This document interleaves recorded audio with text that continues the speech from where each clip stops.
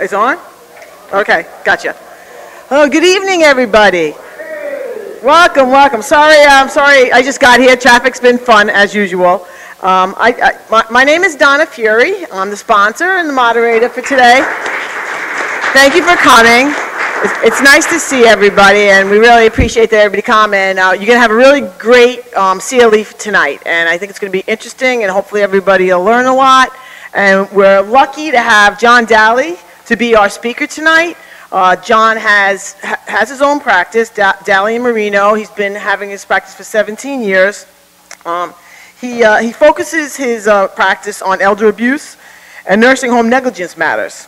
And he has tried cases concerning the failure of nursing homes, assisted living facilities, hospitals, to provident resident care consistent with state and federal regulations. So he really, he's got some big cases right now that I think you're going to hear about in the news.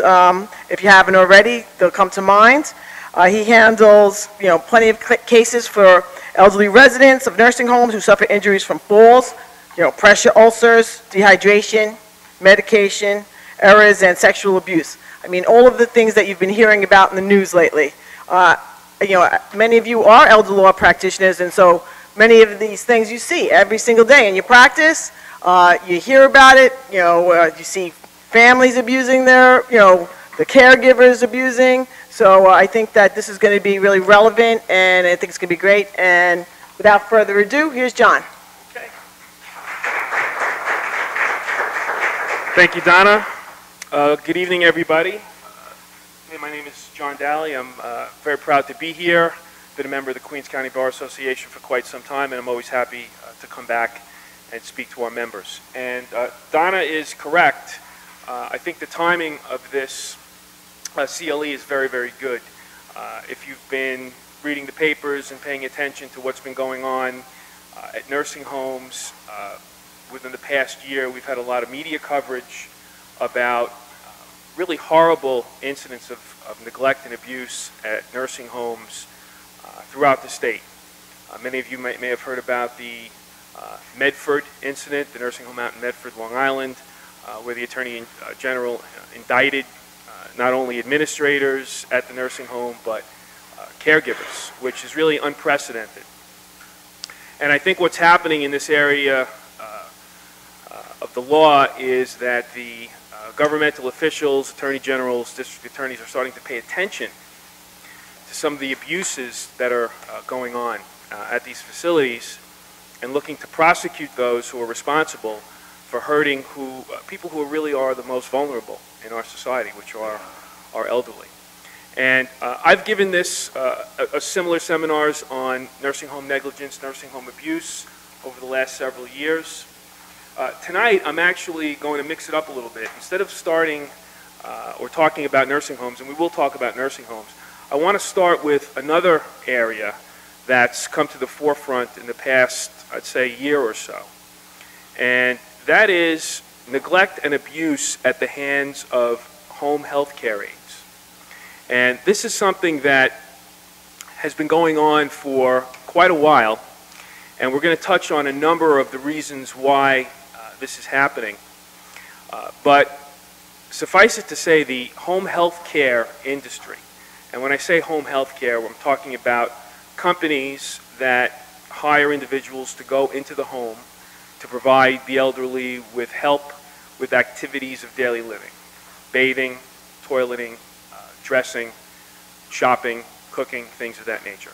So these aren't technically healthcare providers. They're not nurses. They're not RNs. They're not LPNs. They're individuals who are paid by Medicaid to come into the home and help individuals. And just to give a little bit of background, under the old Medicaid system, before we had the changes in 2011, the providers would bill Medicaid directly for services that were provided by home health care aides. So the agencies would be paid directly. And what's happened over the last several years is that the flow of money in Medicaid, the government has changed how they do business. And they have enabled managed Medicaid agencies to spring up. And it's like the old HMO system. You know, we used to have insurance where you had to go to the doctor, you went to the doctor, and the insurance paid for it. Then there was a shift to HMOs, where if you wanted to see a cardiologist, you had to have your primary care physician give you an authorization or give you a referral. And a similar thing happened with Medicaid. So you have these managed Medicaid entities such as GuildNet, such as Horizon, which really function as HMOs. And what they do is they get clients, they get paid a set amount of money per client, like an HMO does. And that was meant to try to stem the tide of fraud and abuses in the Medicaid system, to try to control how much money was being spent. But it caused a much, I think, more significant problem. And that is when you have an agency that's a for-profit entity controlling the money. Ultimately, they're going to want to increase their profit. And what's happening is that the toughest cases, those individuals who have the highest level of needs, okay, the elderly who are the most frail, who are, I'll call them the difficult cases, they're being shunned by these agencies. They don't want those cases because it's too expensive for them. And what's happening is those individuals are now getting pushed to nursing homes. And I'll talk a little bit more about it. I just wanted to give you a little bit of background as to what's happening out there. And this is a problem that's going to increase. There's a number of reasons for that. The population in this country is aging. People are living much longer. I'm sure you've all seen statistics about how many people are going to be 85 years old in 15 years. So it's a problem, and I don't have any answers tonight, and you're going to have questions, particularly those of you who might have loved ones who are either need home care or need care at all, and you're going to wonder, well, what's the solution? And one thing I can tell you is two things for sure. It's a big problem, and I don't have the answer. But I will talk to you a little bit about a case that I think is an eye-opener, and it should be an eye-opener for us all. And it's the case of Peter Mazza, and this is a case that I have filed in New York County, and it's a horrible story. It was a 99-year-old man whose family, and all of this information is in the material, so I'll try to cover as much as I can. 99-year-old man, he had 3 children, he lived on Staten Island, World War II veteran, worked his whole life, supported his family, paid his taxes. And the only thing he wanted was to be able to die at home. He didn't want to die in a nursing home, he didn't want to die in a hospital. And he made that wish clear to his children, and his children did everything that they could to ensure that he'd be able to live his last days at the home where he spent his life with his wife and kids in Staten Island. And the children, instead of putting the family home in a trust so that they could qualify for Medicaid and inherit the money, they decided that they would take every penny that the man had and spend it on private care so that he could live at home. But what happened was he outlived his money. And this is, again, a problem that a lot of us are going to be facing. And when the money was gone, they had no choice but to go to the Medicaid system to get help. And the family signed up with a Medicaid managed care company that is run by the Visiting Nurse Service of New York, and got home aids through a company called Partners in Care, which is a subsidiary, a wholly owned nonprofit of Visiting Nurse Service. Visiting Nurse Service took over this entity a while back, and what you're about to see is going to be a bit troubling. So I warn you in advance. I'm going to show you 2 news clips. And I apologize if there's some feedback. We want to be able to hear the audio. And I'm going to play 2 news clips about what happened to this man what these aides did to him, how the family discovered it. And it's going to shock you. If I can get it going here. It's the Mix 11 News at 5.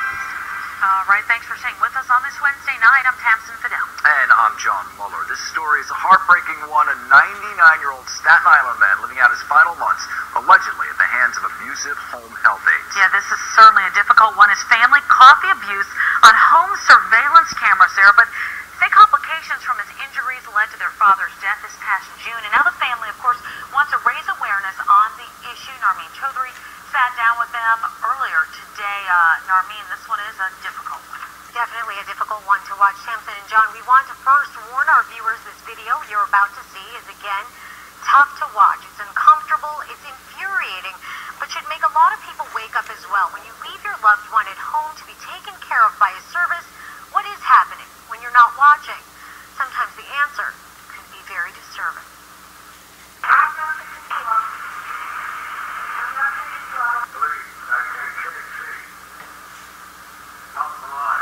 It was 99-year-old Peter Mazza's wish to live out his final days at his Staten Island home.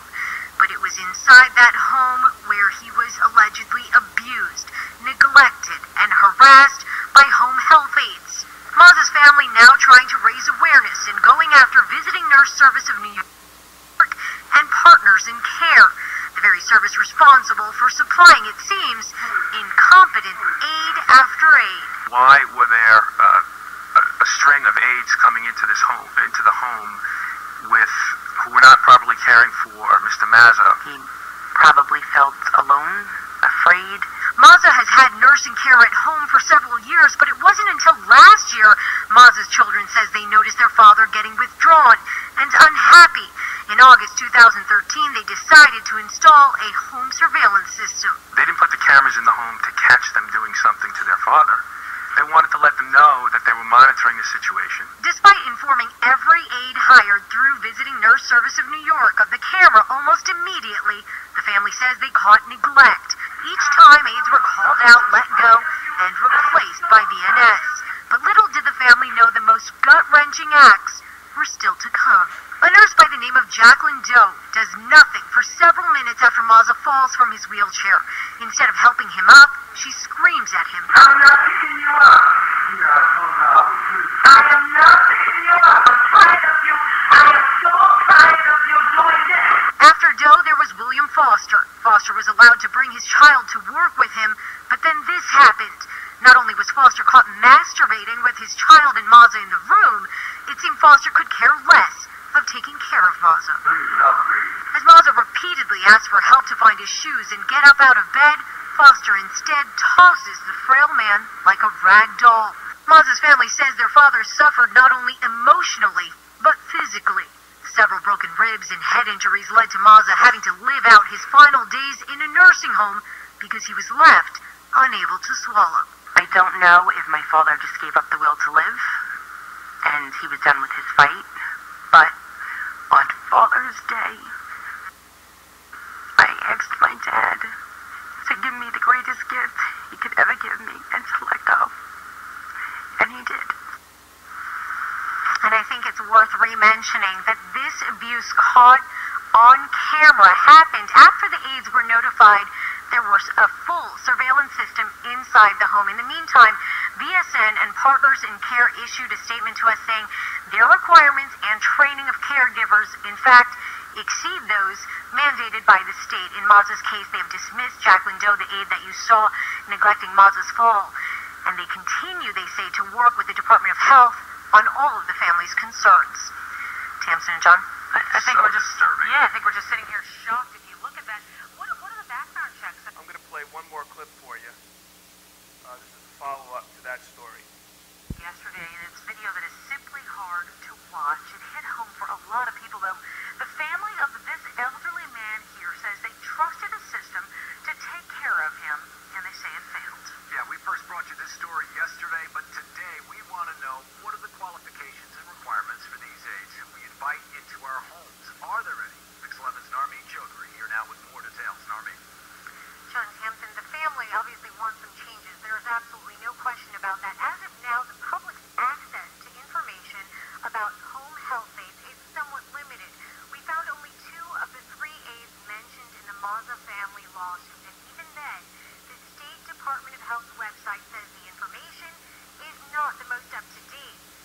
of them still cleared to work. It is evidence we very rarely even get to see, alleged neglect and abuse all caught on home surveillance cameras.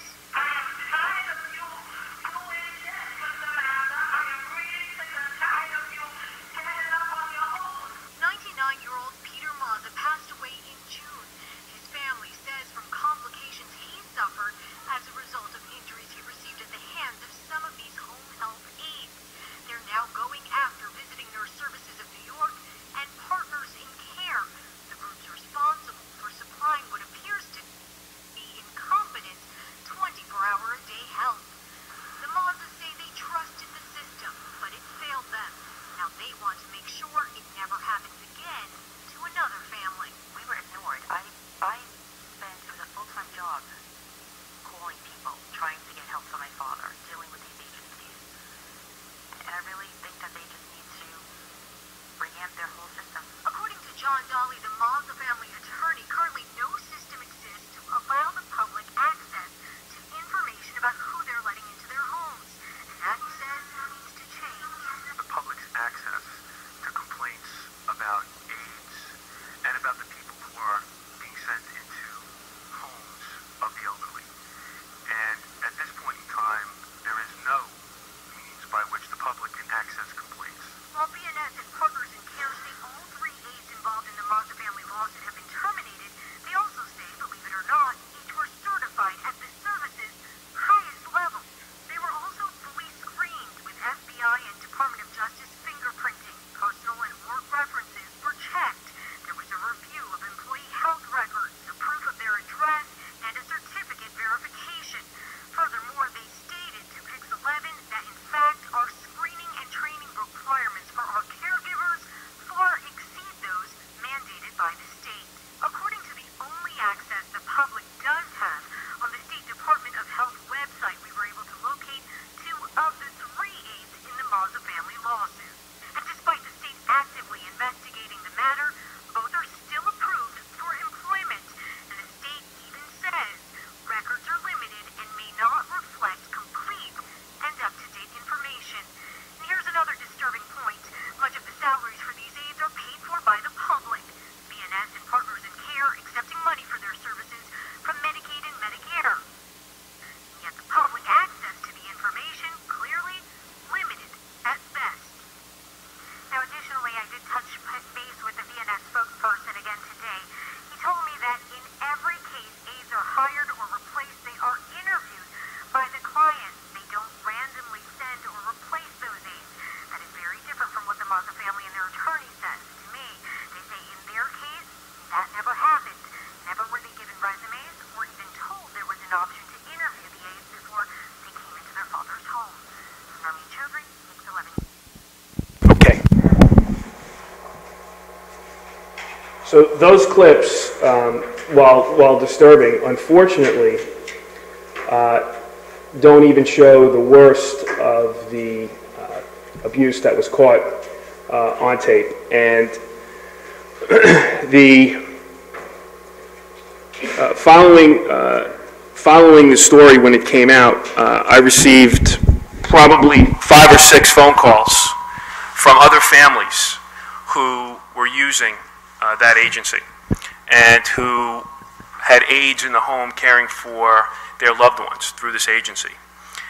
And I've already filed an additional lawsuit on behalf of another family in Brooklyn. In fact, it's a former district attorney whose father suffered neglect as a result of a Partners in Care aide and suffered some very significant injuries and unfortunately, again, is now going to have to live the rest of his life in pain. So the reason I wanted you to see these clips is because there's a lot of misinformation and incorrect information out there about what these agencies do in terms of screening, hiring, training, and supervising these aides. Unlike in the world of nursing homes, there are very few, if any, regulations that require the agencies that hire these people to provide them with specific supervision. There are regulations regarding their training, But the fact of the matter is that the training is suspect.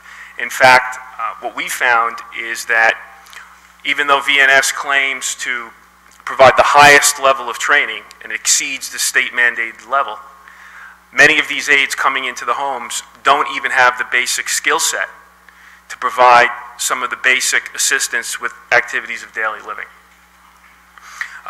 One example of that is this new case that I filed.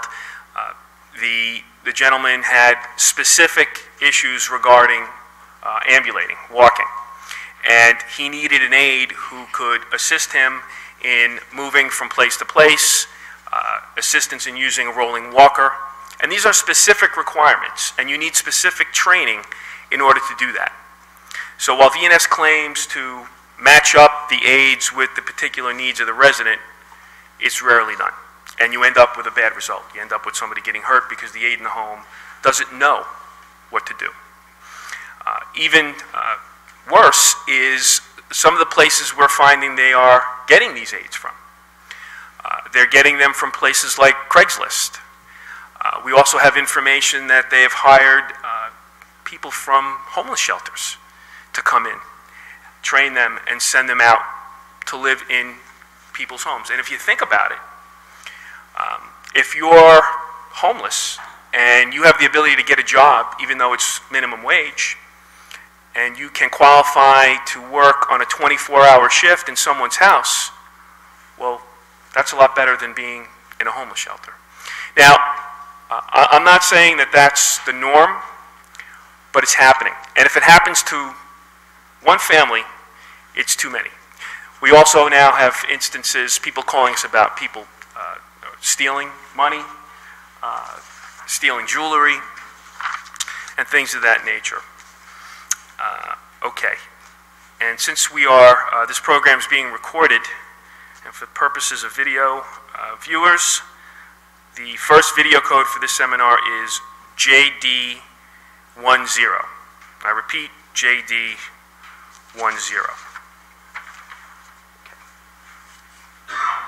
So, if you're faced with the situation where you have to hire a home health aide, what are some of the things that you can do to prevent something like what happened to the Mazza family or some of these other families from happening? You know, how do we find compassionate people to care for our elderly? It's very difficult. How do we know we can trust the people that are coming into our homes? You know, if you go on the VNS website or the Partners in Care website, it's very pretty. They have a nice website. They talk about all of the services they provide. Visiting Nurse Service talks about the fact that they've been serving the public for 100 years, and it's true. That's all true. However, in this segment of home health aides, there is a complete lack of oversight and supervision. Unlike in a nursing home, where the state has to come in on a regular basis and do an unannounced inspection to make sure that the nursing home is complying with the state regulations, there is no requirement that that be done with home health aides.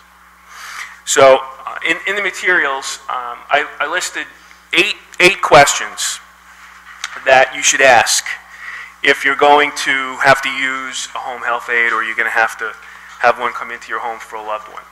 And by no means is this list exhaustive, because one of the most important things to realize is that it's not a one-size-fits-all situation.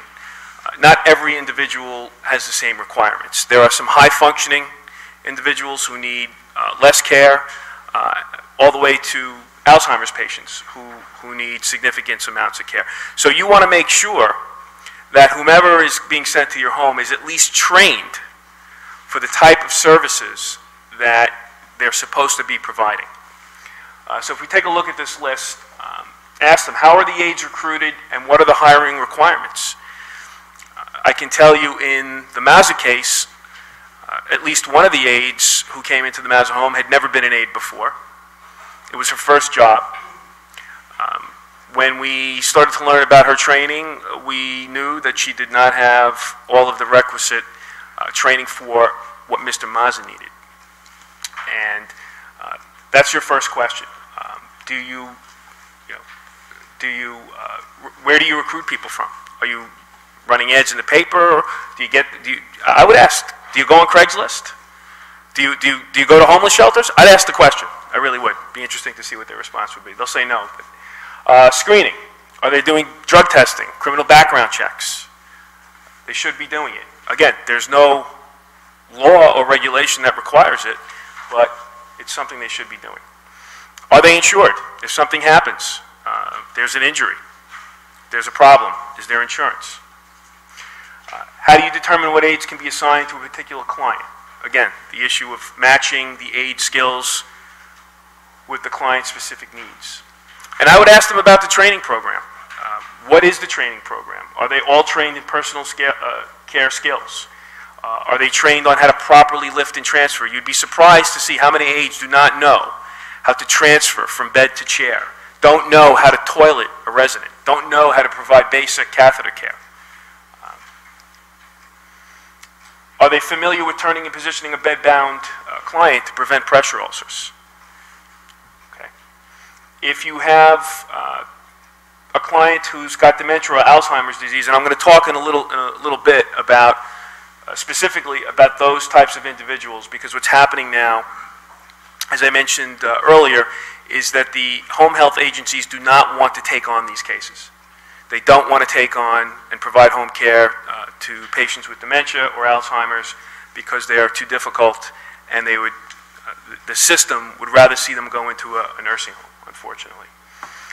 Supervision, and I think this is one of the most important things to raise with the agency you're using. Do they provide a supervisor to evaluate the care that's being provided? And what you'll see is, the aide will come to the house. When they get to the house, they dial a phone number that's like they're clocking in. When they leave, they'll call a phone number, they'll clock out, and the only way that they're supervised is through phone supervision. Somebody might pick up the phone and say, "Oh, how's the client doing? Everything okay?" "Yes." Hang up the phone. That's not supervision. There are agencies that do random spot checks and will send out a supervisor at 2 in the afternoon unannounced to see if the aide is doing the right thing, to evaluate the condition of the person. In the Mazza case, okay, even though they had video that was online, you can't watch video 24 hours a day. So when they would come to the house and they would see that their father was unkempt, or his behavior was changing, or he was losing weight, that's what tipped them off to a greater problem. It's the same thing here. If you have a client and the elderly person seems to not be thriving anymore, well, there might be a reason for that. So you want that supervision. Okay. Is the aide trained in CPR and trauma-related care? I think this is an essential question to ask. You may have noticed in the Mazza, in the video, and I didn't even show some of the most horrific video, you saw that aide after he fell, pulling on him and dragging him, okay? He didn't suffer fractures in that fall. There was a subsequent fall which wasn't really shown on the video, where the aide just watched him as he struggled to get to his walker. And he fell backwards, fractured ribs, he suffered a head injury. That was the injury that pushed him over the cliff, went to the hospital, nursing home, and suffered significantly. These aides need to know what proper protocol is. If there's a fall, you don't pick up somebody's arm and start to drag them and pull them up. So are they trained? So again, this is a basic list. Most of it is common sense, but if you are going to engage the services of a home health care aide, you have to ask these questions. I would say also to add a question, when you're talking about insurance, is about workers' comp insurance.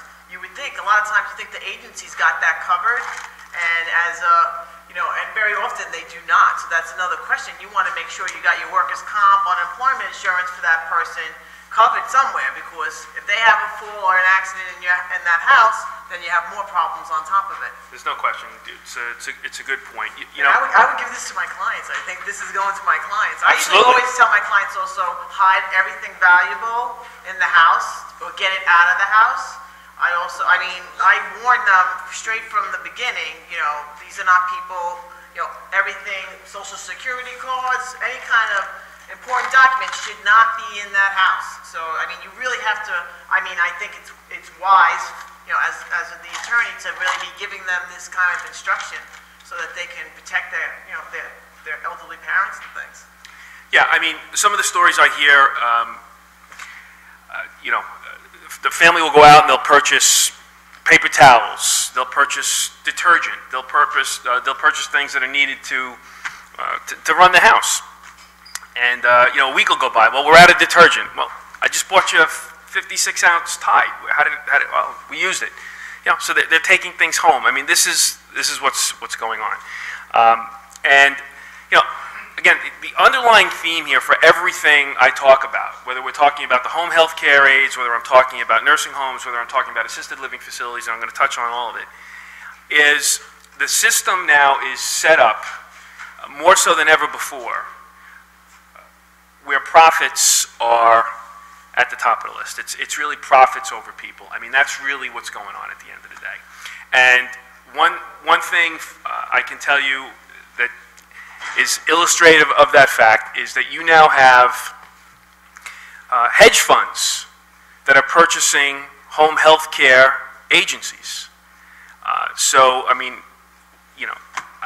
To me, the profit margins, the profits that are available in these companies are astronomical. So you have everybody jumping into the home health care business now. You have individuals that are going out, getting licensed, and they're running these companies out of their kitchen on a cell phone. Everybody's rushing in. It's a gold rush because the flow of the Medicaid money is there. There's a pot of gold there, and unfortunately, the ones who are suffering from it are your clients, the elderly. So, again, as I said when I started, I don't have the answers to these problems. I have some thoughts about it, and we can talk about that at the end. But that leads me to another point. It's not in the materials that in the packet, but I did bring an article that was recently published in the New York Times. And if you don't have it, I have some extra copies up here. It's called "Fighting to Honor a Father's Last Wish to Die at Home." And it's an excellent article for a number of reasons. And it highlights and illustrates a problem that's going to be increasing over the next several years, and that is when your wish is to die at home. How can you accomplish that when your need for care gets greater and greater and greater? And unfortunately, the way the flow of Medicare and Medicaid money is set up now, it's going to become increasingly difficult for families to keep their loved ones at home if they're going to need care, if they're going to need aids. This article, I suggest you all read it.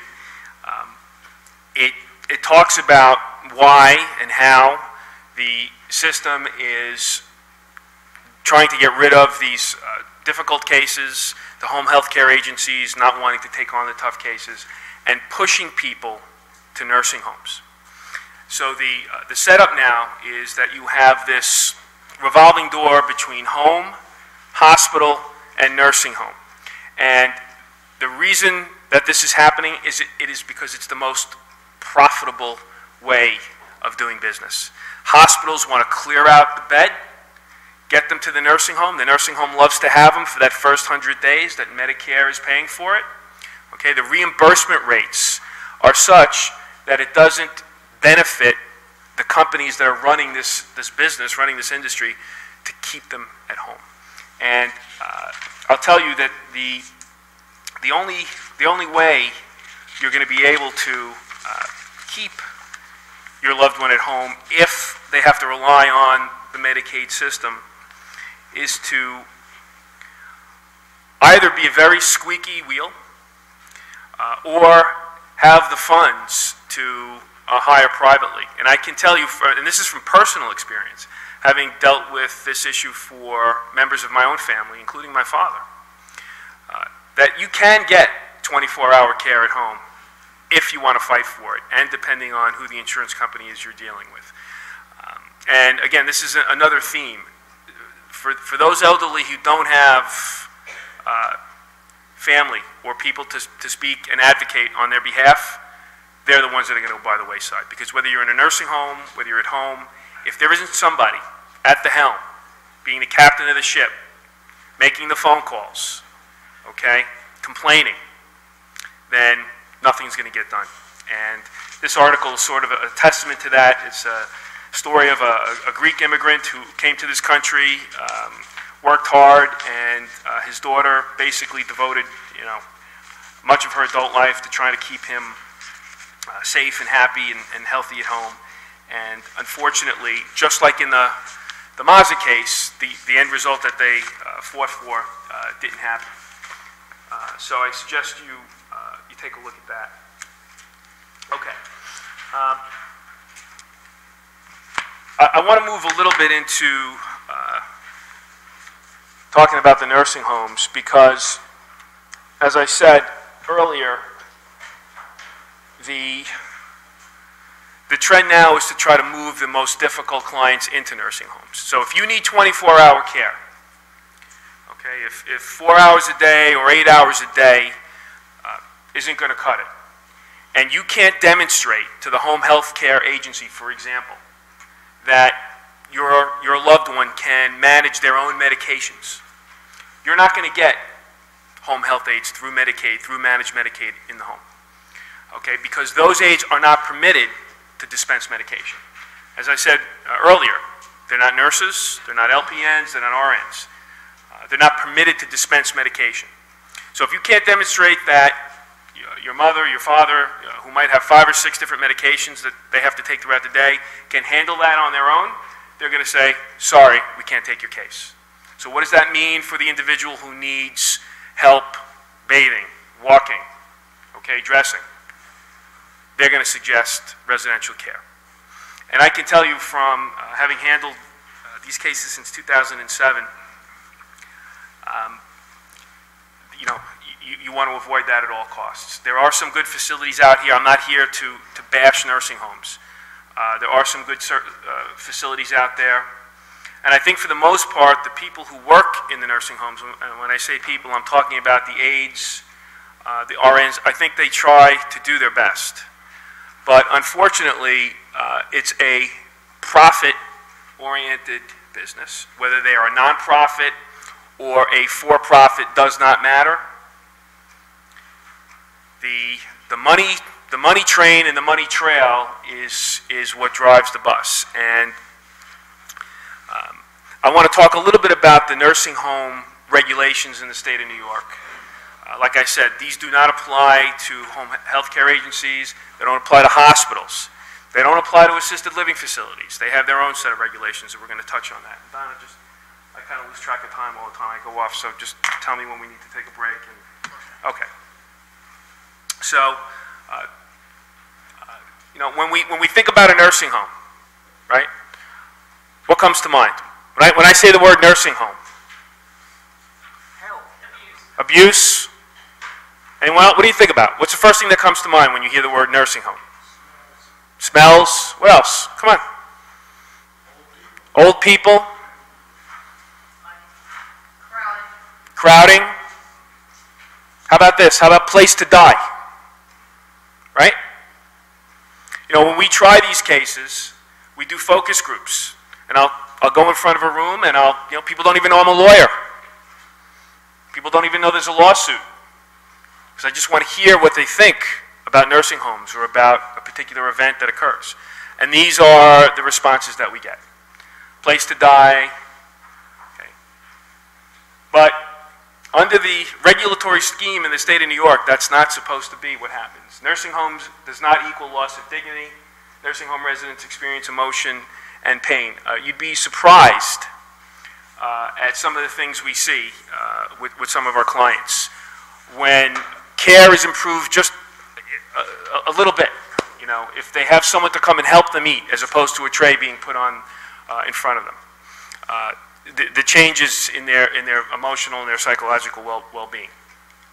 So we have the governing law, which is the Public Health Law, Section 2801D, which is a state statute, and we also have federal statutes that govern conduct in nursing homes by administration, medical, and by the caregivers, the aides, and the nursing assistants. And if you go back into and look at some of the regulatory, some of the legislative history of the law, it's really came out of the nursing home abuses in the 70s. Some of you might remember back in the early 70s, there were horrific abuses in nursing homes. Governor Carey at that time spearheaded state legislation, and over time, laws were passed. Back in the early 80s, President Reagan, in his quest to deregulate every industry in the country, from airlines to some of the other ones, wanted to deregulate nursing homes. He didn't want there to be any federal oversight. In 1986, Congress overturned the statutes that had been previously removed, and they passed an omnibus act that generated statutes on the federal level. And that's sort of the logic behind the law.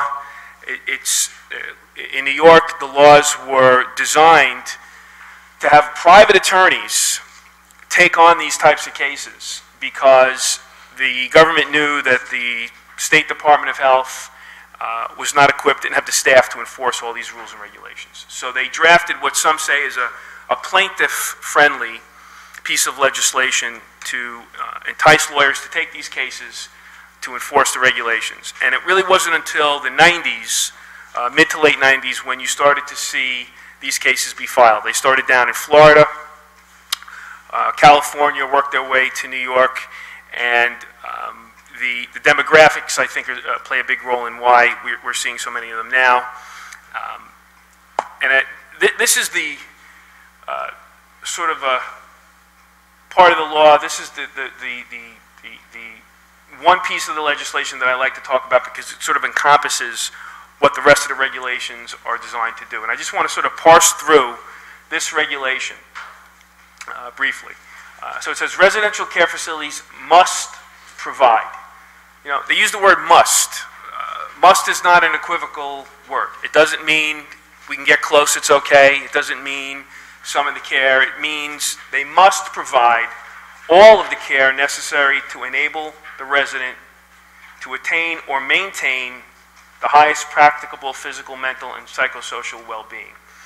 What that means is if a resident comes in and he's walking, he should continue to walk unless there is some physiological reason why he can no longer walk, some disease that's affecting his body. If a resident comes in without bed sores, they should not develop bed sores unless they can be shown to be clinically unavoidable, which I can tell you is less than 1% of the bed sores.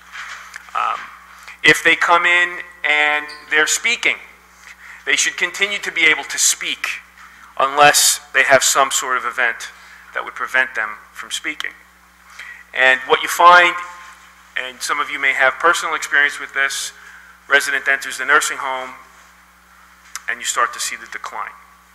And while not all of the decline can be prevented, the law requires that when a person comes into a nursing home, they're assessed by a physician. There's a care plan that is developed specifically for that individual. And that care plan, which delineates all of the services that they're to be provided, must be followed. That's the must in 415.12. So if they don't provide the care that the care plan delineates, and there's an injury as a result of that, they're responsible for it. But I would say, what do I hear, from nursing homes is that, oh, well, now you're at custodial care, so you can just kiss all of that goodbye at that point where they won't even feed the person. They're going to try to, give them liquid food or they're going to try to put in a feeding tube. Yeah, well, that's an excellent point, Donna, and what that really goes to, and we're going to touch on this, the reason that these bad things happen in nursing homes are really all due to one thing, and that's understaffing. There isn't a nursing home that I've been in or sat in, and I've sat in many and been in many, that is properly staffed. In fact, we tried a case in 2010 here in this, well, down the block before Justice Weiss, and it was a verdict where I got punitive damages against the nursing homes. And one of the things that we proved in the case, not only did we catch them falsifying records, but we showed that the amount of time for each resident on the floor for care, based on the number of nursing assistants, was less than 3 minutes per shift. So when you have a nursing home floor with 40 beds and 40 residents on it, most of whom need to be fed, to be washed, to be dressed, to be toileted, to have their feeding tube cleaned, to have a catheter taken care of, and they're each getting 3 minutes a shift, well, how can it possibly be that they're getting all of the care that the care plan is impossible? And it's unfortunate, and it happens all the time. Mobility, nutrition, medication, therapy, these are all the things that are supposed to be provided with. Understaffing leads to bed sores, falls, chemical restraints, medication errors. We see a lot of this. We see a lot of now, when we talk about chemical restraints, we're talking about giving a resident who might be a little agitated. Dementia patients get agitated. Residents who have pain get agitated. If they have an injury, they get agitated.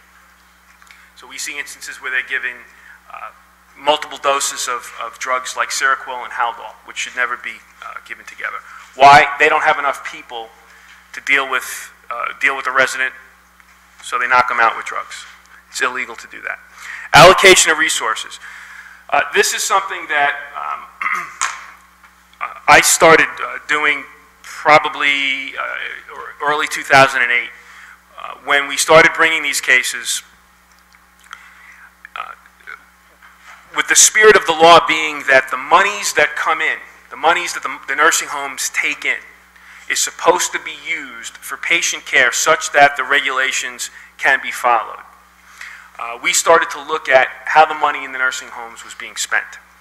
And if a nursing home is accepting Medicare and Medicaid monies, which most of them are, CMS, which is the Center for Medicare and Medicaid Services, requires, and New York State requires, that they file documents quarterly and annually called cost reports, which are very detailed statements of where the money is being spent. And I can tell you that in some of the cases I've litigated, I have found some what we might call very questionable use of funds by some of the owners, administrators of these nursing homes. I'll give you some examples. We had a case where there's one section of a cost report called related transactions, where the nursing home is required to list the salaries and or dealings monetarily with any person who's related to an owner. And in more than one case, we saw salaries listed of individuals in excess of $75,000 or $100,000. And when we would question at deposition who these people were, nobody knew. So we had a case where there was a person listed on the related transactions section as getting a salary of $100,000 a year, and he had a name. And I was deposing somebody in charge at the nursing home, and I said, well, who is this person? I'm not sure. I think he's our computer expert. I said, well, does he have an office? Does he have a parking spot? Did you ever see him at the Christmas party? Who is he? He didn't exist. What is that? That's a no-show job, right? That's what that is. And there are no-show jobs at some of these nursing homes. So when we talk, and that's fraud. And so when we talk to the Attorney General about some of our cases, we point these things out. And it's one of the main reasons why we have understaffing, is because the money is not being spent where it's supposed to be spent. Okay. We're going to talk about screening a case. I'm going to go back to that. I want to talk a little bit about the types of injuries and the types of things that do occur in the nursing homes, and what you can talk to your clients about in trying to avoid some of these things. Like I said earlier, there's no replacement for having a family member be captain of the ship, make sure you're there, make sure you visit, make sure the staff knows that you come. It makes a difference. If they know that you're going to show up every day at 2 o'clock or at 5 o'clock for meals, or you're going to come in the morning, they're going to treat you differently. That's our experience. The people who don't have family, very sad, you know, you'll see them, and I visited many of my clients. You know, you walk in at 3 o'clock in the afternoon and the breakfast tray is still there and the lunch tray is still there. Well, what's going on? Not only have they not eaten, but no one's been in the room to at least see that their food is laying there. And, you know, it's heartbreaking. So if your loved one does not have somebody, they're at great risk. And what I tell families is, you know, make it a division of labor if you have the people. You know, you can't have one person responsible for everything, okay? Have one person who's responsible for being the pain in the butt, who makes the phone calls, who maybe writes letters to the nursing home and makes complaints, who goes and speaks to the head nurse every time they go visit, or speaks to the floor nurse. What's happening with my dad and my mom today? How are they doing? Was he taken out of bed? Did you walk him down the hall? Did he eat? Can I see the form that says what percentage of meals he's eaten in the last couple of days? Do that, okay? Have the other person maybe be responsible, you know, for making sure that he's getting his medications. You know, you split it up, and that's where we see the better result. We're seeing more and more falls in nursing homes now. We're getting a lot of those cases. Again, a lot of it has, again, money. We have a case now where the equipment in some of these nursing homes, things like shower chairs, wheelchairs. You know, when they have to shower immobile individuals, they have to use shower chairs to wheel them down to give them a shower. We have a case where the shower chair in this one facility was so decrepit and old that when they placed the person in the shower, it collapsed and the person fell and broke, you know, all but 4 bones in her body. That should not happen. That to me rises almost to the level of criminal behavior. And what they'll do is, you know, when the equipment gets old, they'll move it from the 3rd floor down to the 2nd floor, and it makes its way to the 1st floor. So you have to watch out for these things. You know, bed sores are a major problem. They are probably the most preventable of all injuries that occur in nursing homes. Despite what the defense lawyers like to say in every one of my cases, they are not unavoidable. And it is actually rare that a bed sore is unavoidable. A bed sore is caused simply by one thing: unrelieved pressure. Staying in one spot, okay? You know, it's very simple. If you take, you know, your thumb and your forefinger and you pinch the skin between your finger and your thumb, after a while, what's going to happen? Well, it's going to turn white. Why? Because you're creating higher pressure here. The blood's going away. The skin gets no nutrients. The skin dies. That's basically what happens. So this notion that because somebody has peripheral vascular disease or cardiovascular disease or cancer, and that's the reason they're getting bed sores, that's not the case. It's unrelieved pressure and improper nutritional support.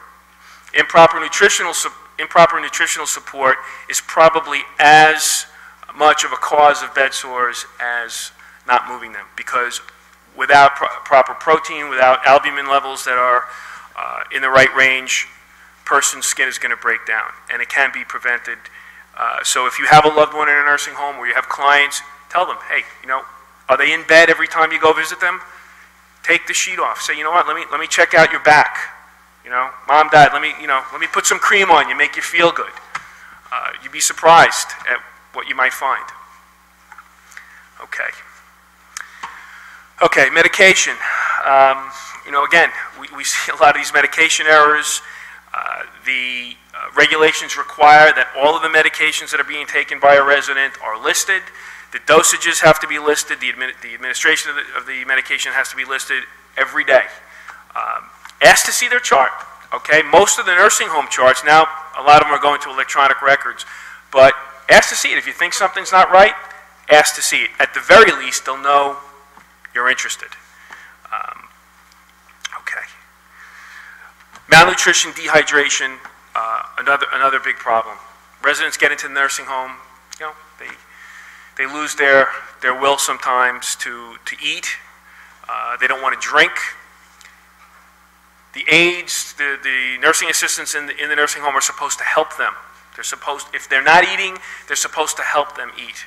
They're not allowed to put a tray on a table and walk out if the person's not eating. If you see this going on, and you tell your clients, make sure they're eating, make sure they're getting protein supplements if they're not eating. Taking advantage of vulnerable people, that's what's happening. Okay. All right. I'm going to talk a little bit about litigating a nursing home case. So we should take a quick So you wanted to, break? yeah, and then I'm going to jump into assisted living. Okay, So we'll take a probably a good time to 5-minute take a break break. if you need to use the facilities. Okay.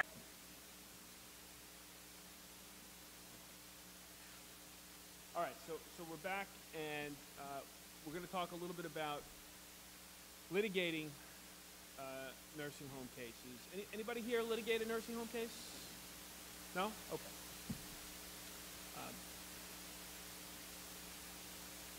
As I said earlier, these cases started to become more prevalent. I'd say about 15 years ago. They've increased dramatically over the past 5 years. Again, a number of reasons for that. I see a lot of new names coming into the space, prosecuting these cases. I get a lot of phone calls from lawyers who are a year in asking me to take over their case. And then sometimes we can, sometimes we can't. But I will tell you that these cases are not simple cases to litigate. There's a number of reasons for that. First thing is they're extremely expensive to litigate. And part of the reason is that the amount of money that you have to spend on medical records is often into the thousands. And having those records reviewed by a competent expert to see if you do have a viable theory of liability, whether you have medical malpractice issues versus statutory violations in public health law, can again run into the thousands. So you might be in for several $1,000s before you even get to the point where you can decide whether or not you have a case. So in addition to medical records, oftentimes a family will come to you, the injured person may not have had a will. So there is nobody who's officially appointed to be able to represent the estate. So you have to do estate work in the form of an administration proceeding to be able to file the lawsuit. Again, that's something that we do. You're not going to be able to charge for it, but it can often be quite expensive. And one of the things that we like to look for early on, depending on the type of case, for example, in a falls case, do we have other cases, or do we know of other cases against this facility, or problems with that facility, similar to the issues that's raised in our case? So is it an incident type of situation or a systemic type of situation? You can go. There are documents that you can look at to see whether or not a nursing home has been cited for violating nursing home regulations. There's a federal book. We call it the Watermelon Book. It's a big, thick book, comes out every year, and it lists what the specific types of violations there are, and you can get documentation about the types of citations nursing homes have been cited for by what's called these reviews. Medicaid the state will come in every so often. Typically they do it twice a year, and there'll be an unannounced visit. They'll pull charts, and if they see that there's a bed sore, there's a fall, they may cite them for not following the regulations. You're not going to get names, you're not going to get dates, but you can see if there's a problem at the nursing home. And that'll tell you why oftentimes the negligence occurred. Again, it's going to be understaffing, it's going to be people who aren't trained.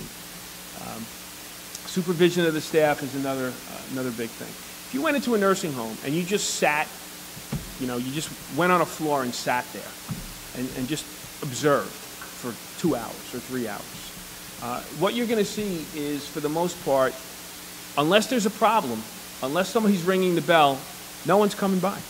There aren't enough people on the floor to care for the residents that are there. And it's the competent supervision and the training of the staff that leads to these bad results. I'll talk a little bit, someone had raised this before we started tonight, about whether these cases are medical malpractice cases like you would have in a hospital. If someone gets a bed sore in a hospital or falls in the hospital, well, we'll leave falls out of it, but if someone gets a bed sore or there's a medication error in a hospital, that case is going to be considered a medical malpractice case. Violations of the public health law in nursing homes are not, at least in my opinion, and until the appellate division tells me differently, medical malpractice cases. And this is an issue that is it's a hotbed issue right now.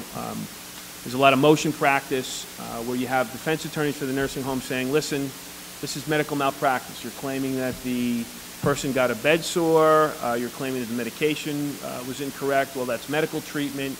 You need to file a notice of med mal. You have to treat it like a medical malpractice case.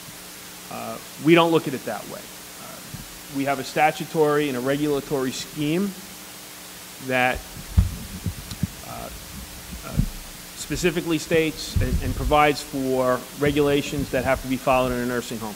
Very similar to the labor law, if we want to make an analogy, Labor Law 240, where you have absolute liability if safety devices aren't provided for a worker on a construction site, unless you can prove that the worker was the cause of the accident. The owner and or general contractor is going to be held strictly liable for the injury. These regulations are very similar to that. So there's almost like a burden shift with these regulations, where in a medical malpractice case, the plaintiff is charged with having to prove a departure from good and accepted medical practice, and that those departures caused an injury.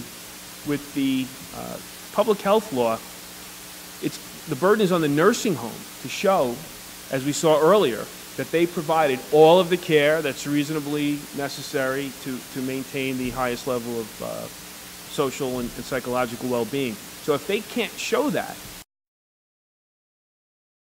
there's an injury as a result of a failure to follow those regulations, we're going to be able to make our case. So they are very different from medical malpractice cases.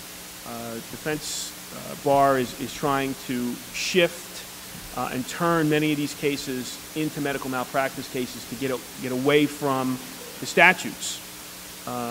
Statutes, you violate a statute, it's evidence of negligence. They want to get it out of that world and into the medical malpractice world to make it more difficult to prove, to make it more expensive to litigate.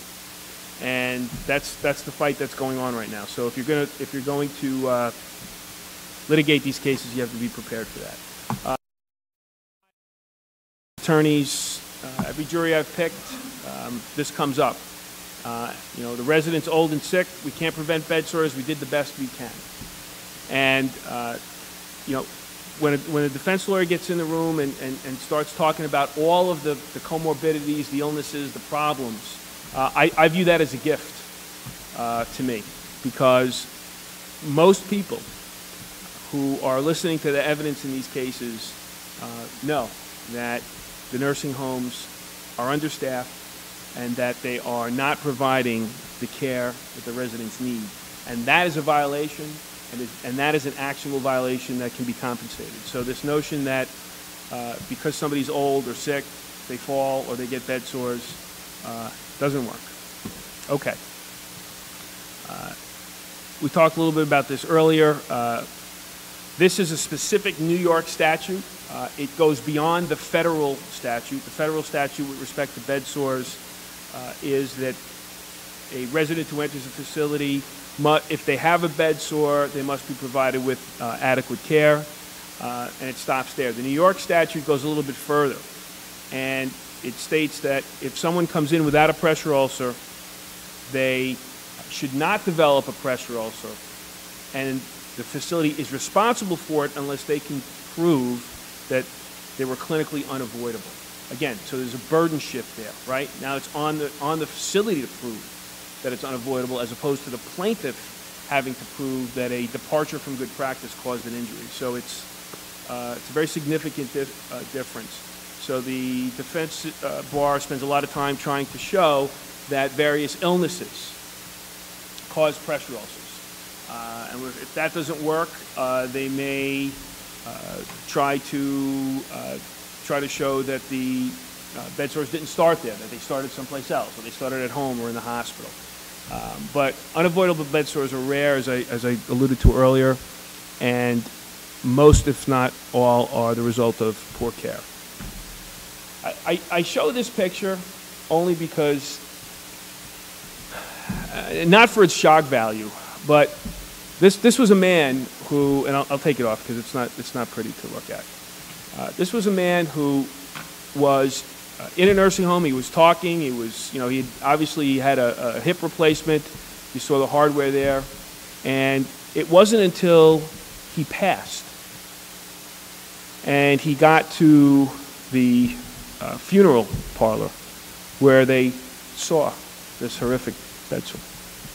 And when I talked to you earlier about checking your loved one or telling your clients, check their bodies, because the residents, the aides may not be doing it. That's why you do it. Okay. Statute of limitations. Unlike in medical malpractice, which is a 2.5-year statute, the statute for public health law claim is 3 years, just like you'd have in any negligence case. One thing that's starting to, it's already taken hold in other states, New Jersey specifically, Connecticut to a lesser degree, arbitration agreements. I could do a whole seminar on arbitration agreements, and so I just want to touch on it briefly, but the reason I bring it up is oftentimes your clients may be forced to sign paperwork at the nursing home. You go into a hospital, they hand you the clipboard, right? Sign all these papers. Do you read it? No. You don't even look at it. You don't know what you signed, right? You're responsible for the bill. It's a HIPAA authorization. It's a little bit different in a nursing home. If you, and we see this often, if you have a loved one going into a nursing home and you become financially responsible by signing a document, and there's an issue with Medicaid or an issue with payment, they can come after you for the money. We have a number of clients who are being sued, and there are two firms that, it's a cottage industry for them, suing the families of former residents for unpaid, treatment and unpaid residency. So be careful about what you sign. Arbitration agreements, again, is a trend that they're trying to, in the admissions agreement, get families to agree that if there's a dispute, an injury, instead of going to court, we go to AAA. Of course, the nursing homes and their insurers want that because they don't want these cases in front of juries. They don't want guys like me up in front of juries talking about these cases. So they'd much rather go to an arbitrator who may not award damages. Okay, so that's very important. Okay. Another important issue with these cases, who is the defendant? There are a number of nursing homes who have decided not to have insurance. In New York, there's no requirement that a nursing home have insurance. They can be self-insured. A lot of them are. A lot of them can't get insurance because they have so many claims that they're being dropped. But the amount of money that comes into the facility is so great that it doesn't make a difference. So they'll operate without insurance. But as a litigant, that might leave you in a very difficult situation. It may guarantee that you may have to go to verdict on a case. We have several right now. There are 2 or 3 facilities that we have a number of cases against. They walk into court. We have no insurance. We have no money. What do you want from us? Well, we're going to have to.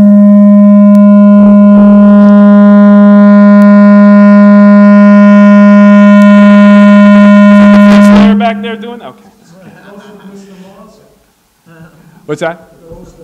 Yeah, maybe. So that's an issue if you're going to take a case or you're thinking about litigating these cases. Solvency insurance issues. Okay.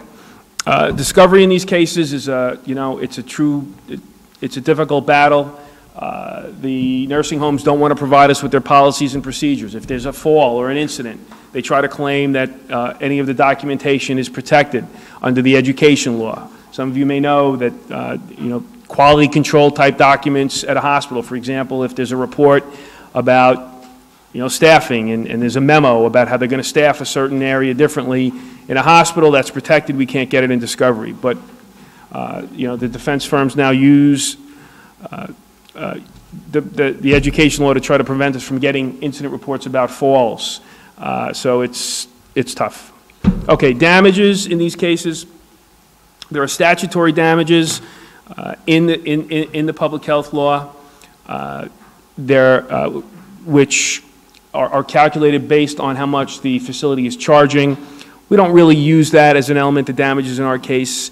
It's pain and suffering, conscious pain and suffering, loss of dignity. There was an amendment to the statute that was signed into law by Governor, the guy who came after Spitzer? Patterson, I'm sorry, I couldn't think of his name, that included death as an injury in a nursing home case. Separate and distinct from a wrongful death action. No one's taken it up to the appellate division yet, so we don't know exactly what it means. We think it means that if you cause a nursing home resident to die due to violations of any regulation, that you're liable in damages for that.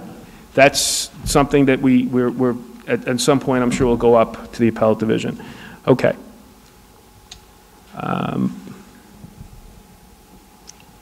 Right. I'm going to talk a little bit about assisted living facilities. But before we do that, I'm going to provide the second video code for the seminar, and that is 23 D as in David, F as in Frank. I'll repeat it one more time. 23 D as in David, F as in Frank. Okay. All right. Okay. So I'll talk a little bit about standards of care in assisted living facilities, and then I'll leave some time for questions.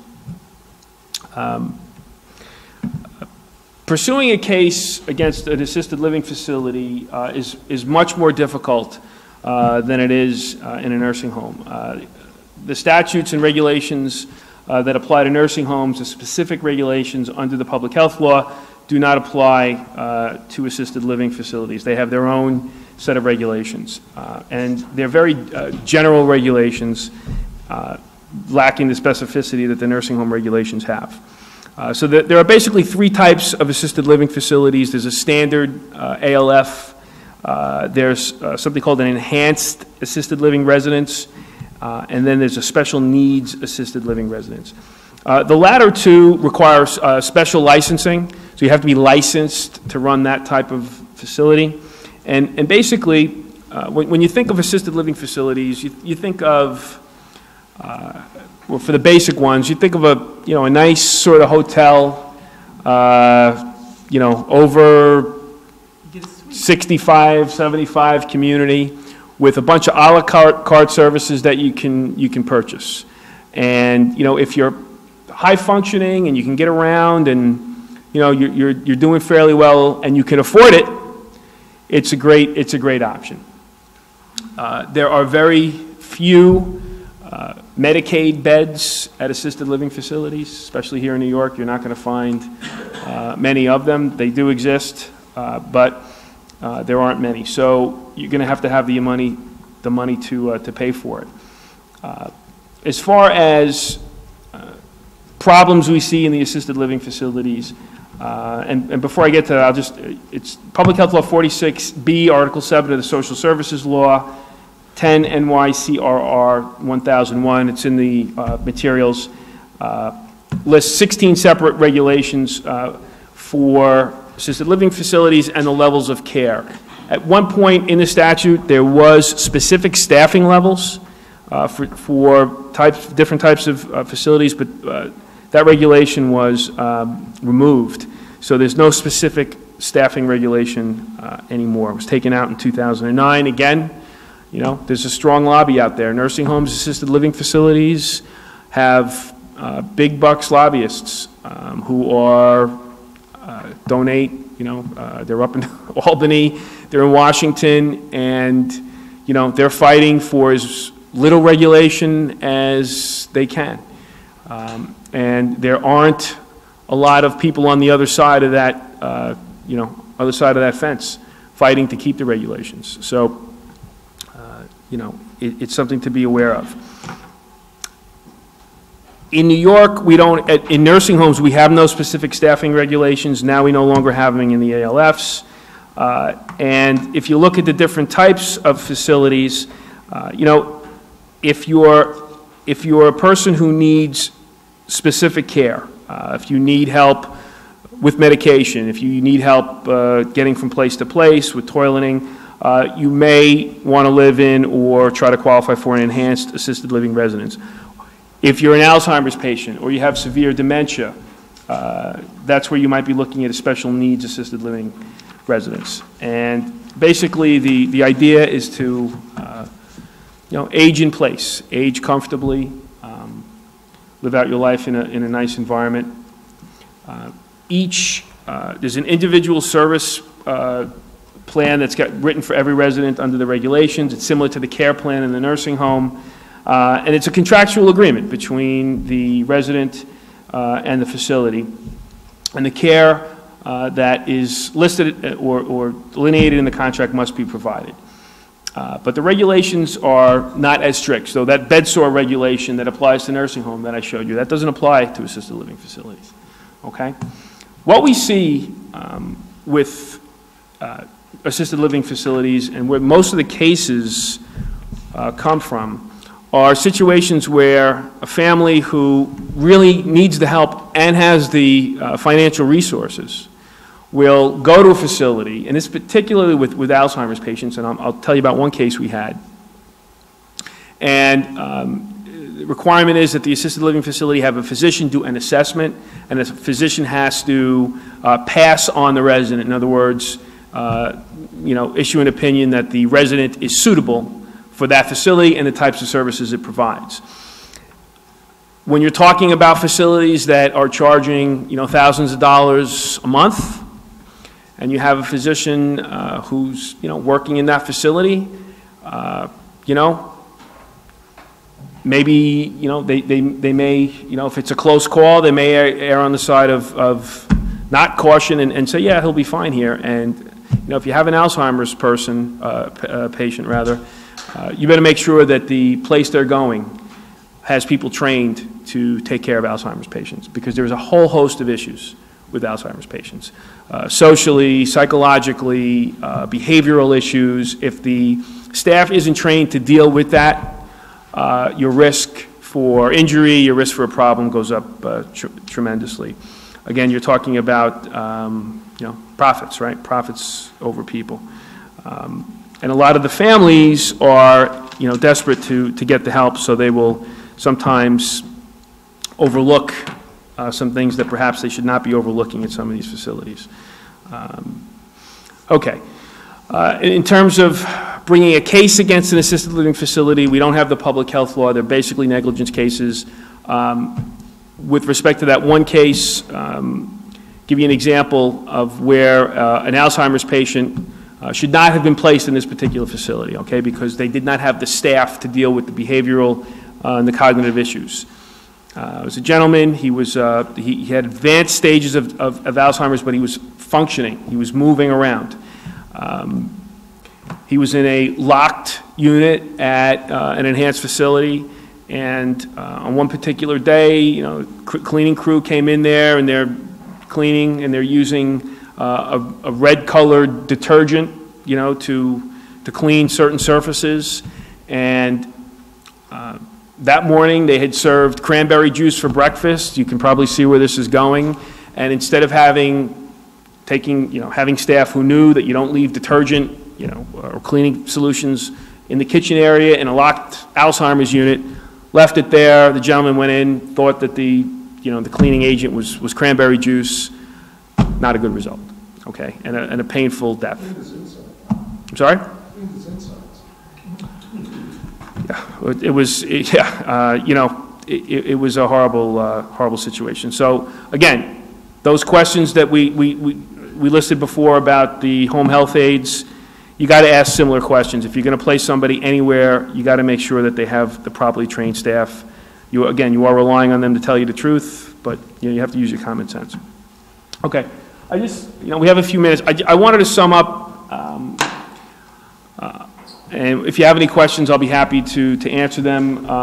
My cards are up here. If you want to shoot me an email, if you have a question about anything, I get back to everybody. Follow this Mazza case. The reason the family brought this case, this is not a case where the monetary, award or is going to be great. I mean, this is not why the family wants to do this. They're really out to try to change the system and try to get some regulation. They don't want to see what happened to their dad happen to everybody else. They fought for years to have him live his life the way he wished, to die at home. They used every penny he had, okay? And the one thing that they wanted to avoid is what ended up happening. And it's sad. So we're hoping that, I will tell you that I've met with the Attorney General and staff members, and they know about the case, and amazingly, when things get on television, so I get the phone calls from the Attorney General. But we're working with them, and we hope that together we can make some positive strides and hopefully shine a light on a problem that's been in the dark. Okay, if you have a family member and they're going into a nursing home, an assisted living facility, you need a home health aide, you got to be involved. If somebody's not involved, your chance for a bad result is high. It doesn't matter. Be a pain in the butt. Okay. Get up there, get to that nurse's station. You see the trays of food. I mean, this is common sense, but you'd be surprised at how many families I see. I'll say, well, why don't you make a complaint? People are afraid. They're afraid. A lot of the home health aid agencies will tell the families, hey, listen, if you keep complaining, we're out of here.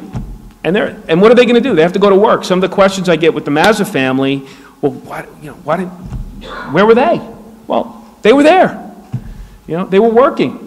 They put cameras in the house to try to make sure they could monitor their dad. But, you can't be there 24 hours a day. Everybody's got a job. They have kids. They have responsibilities. So you got to be involved. Share those responsibilities if you can. Just to sort of reiterate, what we started with, this change in the flow of money in Medicare and Medicaid, I think is going to bring more of these types of situations until it changes again. The managed Medicaid system, is profit driven. You have 5 or 6 large insurance companies in New York that are basically providing this care. I think the spirit is that they want to try to do a good job, but again, it's profit driven. And if you have that elderly person who needs that higher level of care, it's going to be difficult to get 24-hour care, so we're going to see more of a shift, people going to the nursing homes. Staffing levels, I don't see changing at all. I haven't seen any change. So, it's got to be a grassroots thing. Write to your congressman, write to your senators, do what you can. If you have a loved one in a nursing home, each nursing home has an ombudsman, a person who is supposed to hear complaints. Don't be silent. If you see something, say something, okay? Questions? Can you tell us, I realize every case is different, but in general, from the time someone comes into your office till you might resolve it, how long does it take? Well, here's the problem with that. Anyone who litigates in the state courts knows for the past 5 or 6 years, it's been just a tremendous slowdown. Number of judges are down, court staff's cut in half.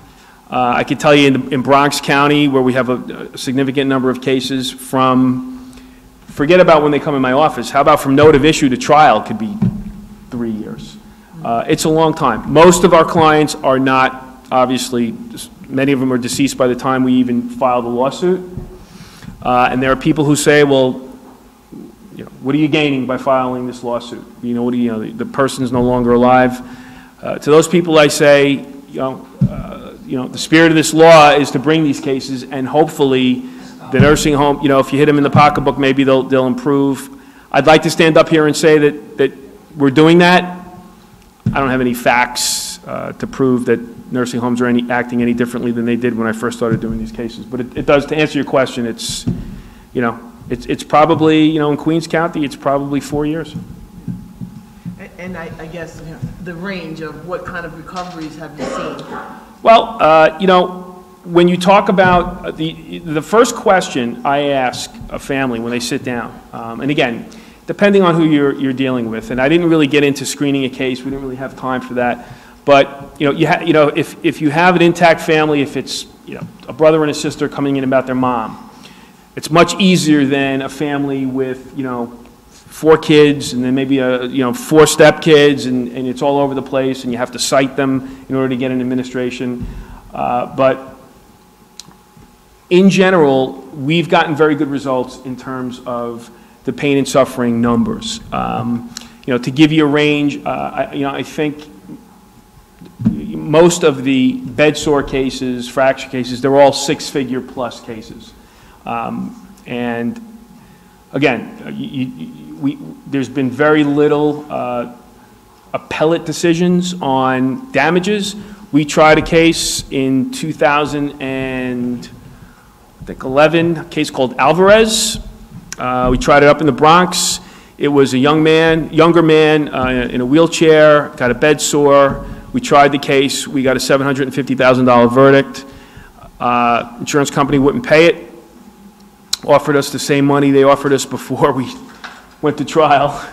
And we went to the appellate division, and the appellate division first department upheld that case. So Alvarez was, I think we had the first case that went up. I don't think there's been any since.